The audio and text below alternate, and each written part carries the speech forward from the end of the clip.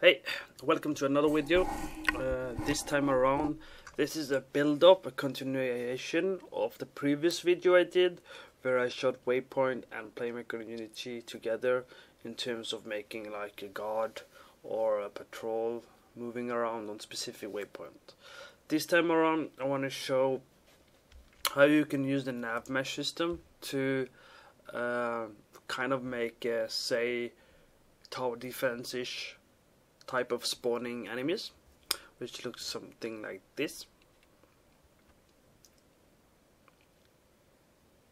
Right, so they keep going into the end of the line. So I'll show you how you do that. I won't show from scratch this time around. Actually, I probably will, now that I think about it. Well, almost anyway. Let's see. Show it how. Well, let's turn off this one. And let's go to prefabs. Let's have this one, and let's turn off this one. Okay. Let's click play. Okay, more or less. So the first thing you want to make, whatever you have to make, is preferably something like this for the learning point of view. So you want to have the ground and the walls put together, and you want to make sure you have a window navigation. We should open this. So on the ground, you want to make sure you have navigation static, generate off mesh links, and you want to set it as walkable.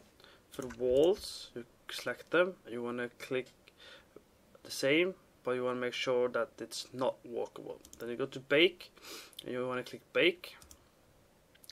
It won't look like this in your case. In your case, it will probably look something like this, I think. And I changed it slightly to 0.7 to have a more narrow path.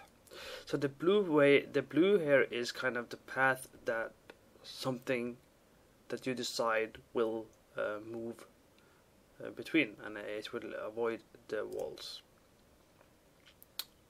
You can create your own system as you go if you wanted to. So we click play, nothing's gonna happen. So let's create a new game object. Let's make a sphere. Let's put it, for example, on this side.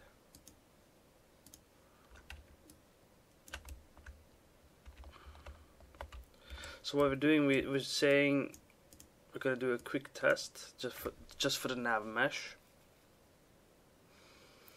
and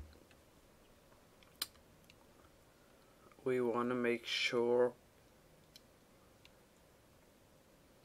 Now, chances are you don't have a nav mesh agent. That means you need to go to Futon Games and download it from the website there and find it there. Or you can use Ecosystem if you haven't downloaded. That's quite useful as well. So you can use Ecosystem instead if you wanted to,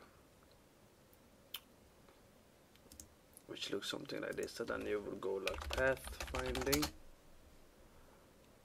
and you will download this one, and then you should have a nav mesh agent in your Playmaker. That said, now we want this ball to move. So how do we get it to move? Well, first we need something called the nav mesh agent. This is basically where you control the speed and everything. So like in the previous tutorial, you could control it using the variable speed that we created. Here you want to control the nav mesh agent, and by controlling it, that means also that each enemy you want to spawn would have their own. That way you could control the speed and everything. Let's click play and see if anything happens. Nothing happens. That's because we need two more things. We need something called destination. Set agent destination as game object. and we need a destination to go to, so let's create one.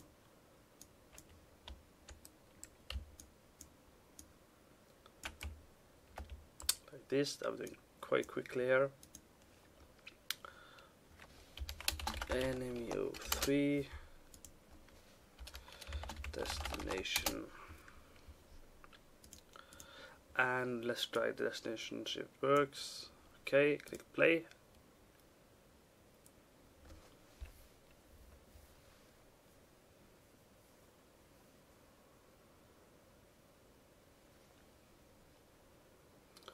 That's fine.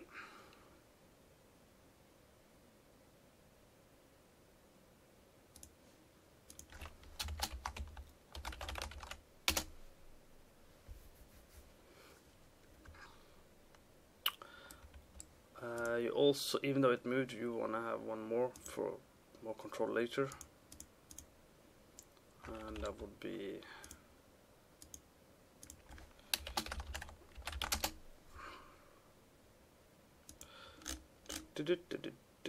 agent move.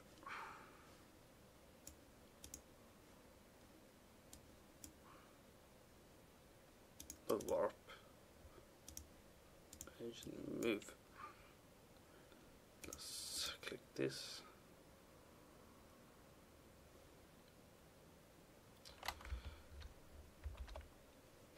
I'm guessing they updated it, and that's why it's working on the other one. But normally you would have required this as well. But let's try it without it, just to see if it breaks it later on. So it's moving, but you want to spawn several, and for that you want to have a spawn point. Let's make a cube. Let's put it somewhere around here, right? And in here, let's say create object.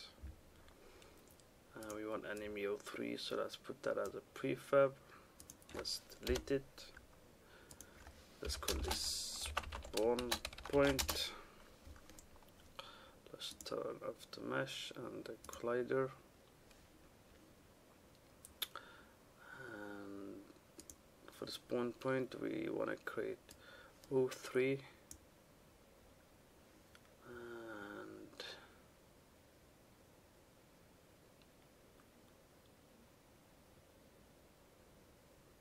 I wonder if it's gonna work this time. Maybe. Spawn point. Like this. Click play. There it is.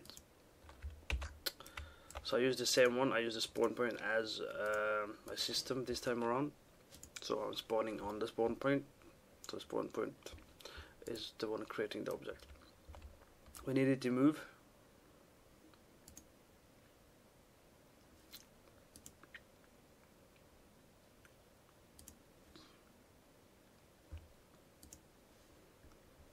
So let's check destination. It's not gonna work like in the last video. When you have a prefab and you drag something from the game hierarchy, it's not gonna work. So the destination, let's turn that into prefab, and I might as well hide it a bit. Let's click on enemy 03. Let's try the destination. Sorry, let's try the destination and click play, and it's moving.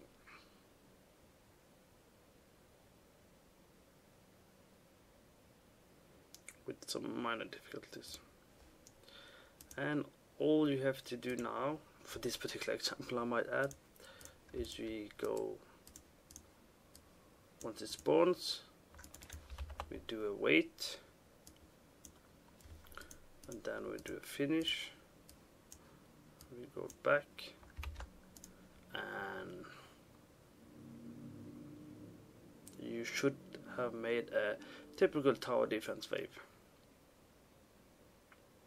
Now you will have different ones for each enemy, so you could like go for another enemy, you might have a bigger gap because they're a little bit more armored.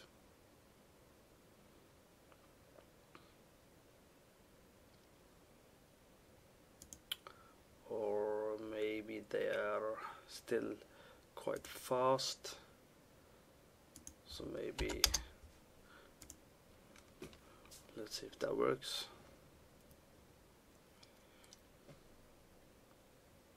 So you just tweak around this, and that's about it. So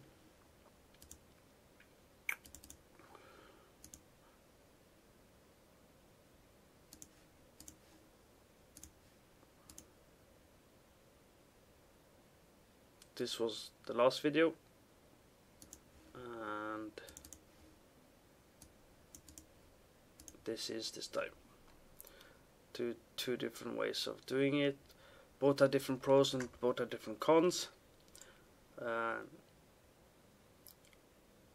the previous example, if you try spawning, you would have, yeah, by the way, you have to have a destroy code. I didn't bother adding it as it added more complexity, so I'm just keeping it simple and focused. Hope you liked the video. Please subscribe, please like, please comment, let me know if you want anything else. Okay, thank you.